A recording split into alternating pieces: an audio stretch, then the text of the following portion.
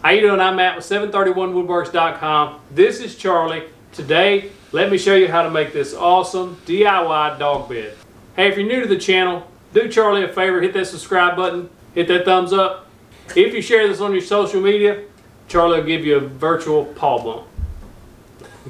Don't forget to check the description down below. I'll put links to the useful show notes as well as all the tools and supplies that we used in this build. You can custom make this to any size dog bed you want. We went and bought this dog bed. I'll put a link in the description below to one similar to this if you want to build this exact bed. In this build we used pine 2x2s for the legs and black willow for the back and sides. If you don't have access to black willow, it's fairly uncommon to use in builds. It's a softer wood, but you can use spruce or pine, either one.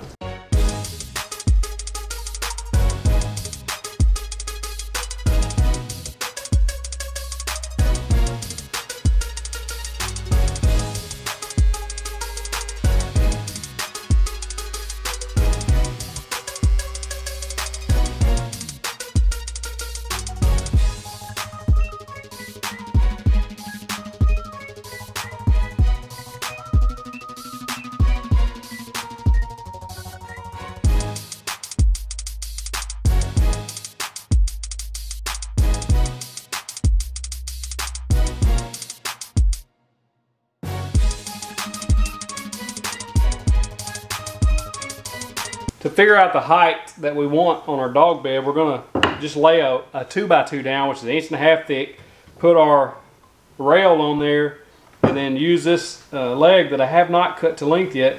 And we know we want 1.5 inches off the floor, plus our 1x6, and then we'll just mark the top. And how we come up with this 1x6 is we just take the dog bed and set it in here so that we know we're going to inset the dog bed down into the frame.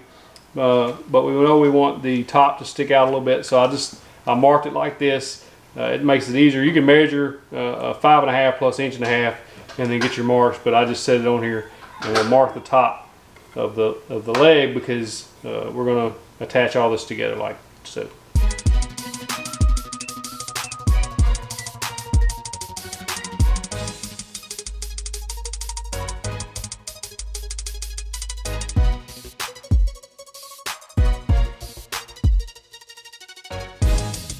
Alright, so now it's time to put it together. We've got our pocket holes drilled. We've got everything cut to length like we want. This piece I cut at 20.5 inches for the front, and this piece is 17.5 inches for the side rails.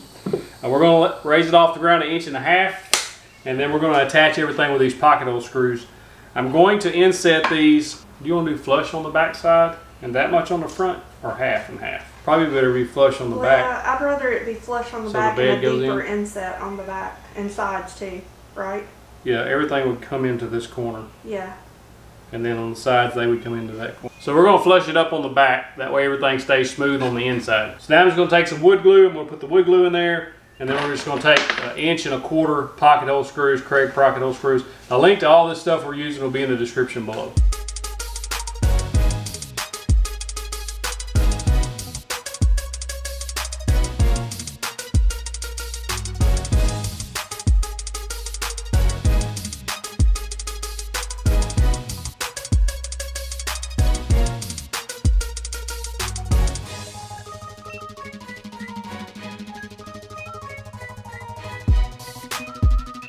We got our basic frame going on, and I'm just going to put this last piece in, and I've just used a extra 2x2 block as my spacer on the bottom.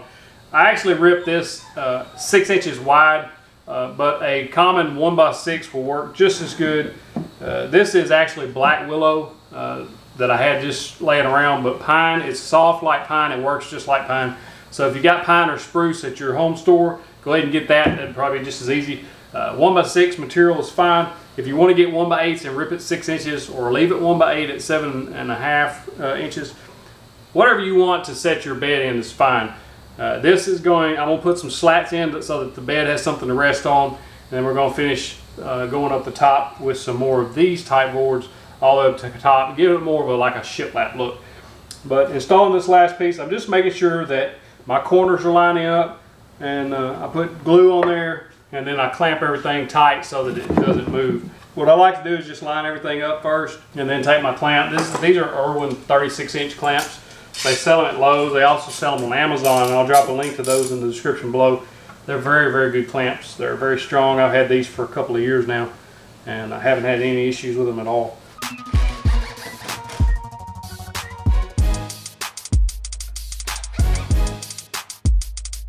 So for the headboard of the dog bed, it's kind of funny, but for the headboard, and I've went ahead and put the pocket holes in. These boards are the same length as these, which is 20.5 inches long. Same method of installing them. We're going to put them in there, wood glue and clamp with our pocket hole screws all the way to the top. After that, we'll be ready to put the slats in the bottom.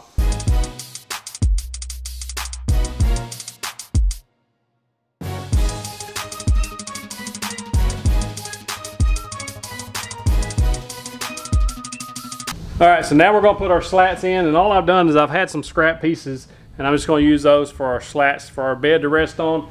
If you have the 1x6 left over, you can use about 3 of those in there, maybe 4, whatever is going to work for you. But we're going to inset this down low enough that the bed actually sets down inside the frame, and then I'm going to go ahead and drill pocket hole screws, and we're going to pocket hole these in.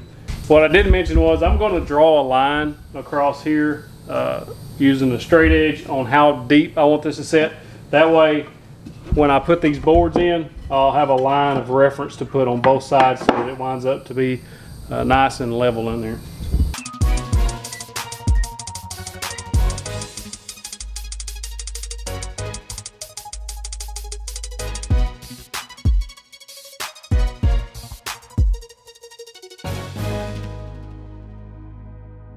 We got it put together. The only thing we have left to do is to sand it. Before we sand it, I'm going to take my router with a 1/4 inch round over bit. Let's jam myself in the neck.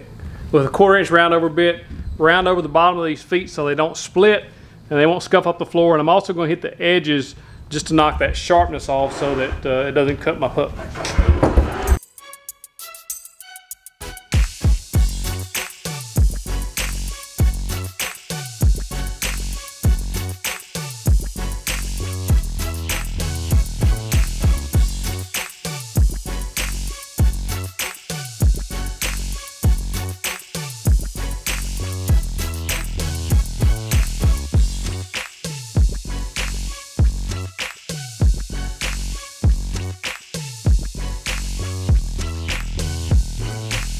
The last thing we have to do before we stain it or paint it or whatever she's doing is we're going to sand it. Are you sanding or am I sanding? Probably. I'm sanding it.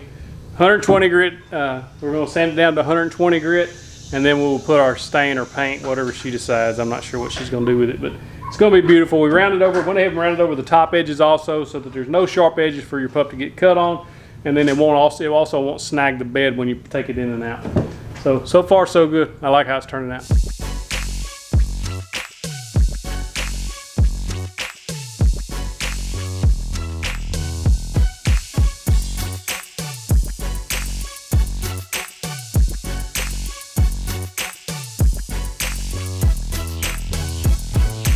Moment of truth. Let's see if it fits.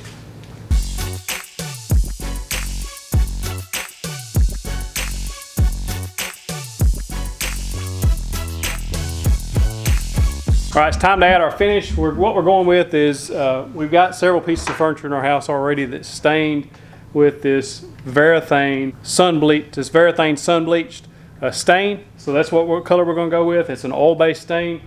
We're going to do a light coat because we want this black willow wood grain to pop through. Light coated gray is what we're going to do the whole thing with.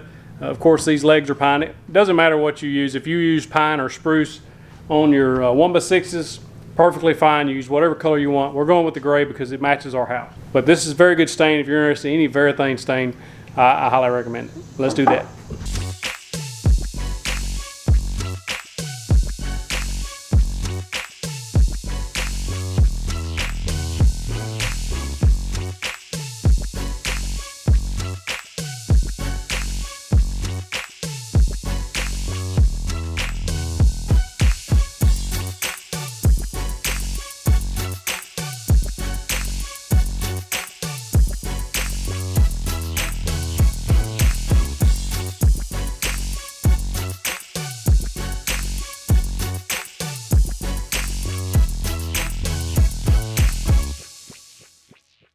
So we got sun bleach is on there, a very light coat. We would wipe it on as you saw and then wipe it off pretty quick so that all of that wood grain would come through and we would only have just a light gray look, and that's what we wanted. It's going to match the rest of our furniture nice. The dog bed fits perfectly in there. I think the pups are going to really like this. I think it's going to look good in the house. I think if you built one, it would look awesome too. Check the description down below. I'm going to put detailed plans down there for you. We're going to let this dry. We're not going to put a clear coat on there because she doesn't want a clear coat. She wants it to look a little more flat, so that's what we're going to leave it with this Varathane stain just like this. It's fast drying, should dry in about an hour, and we'll get it in the house.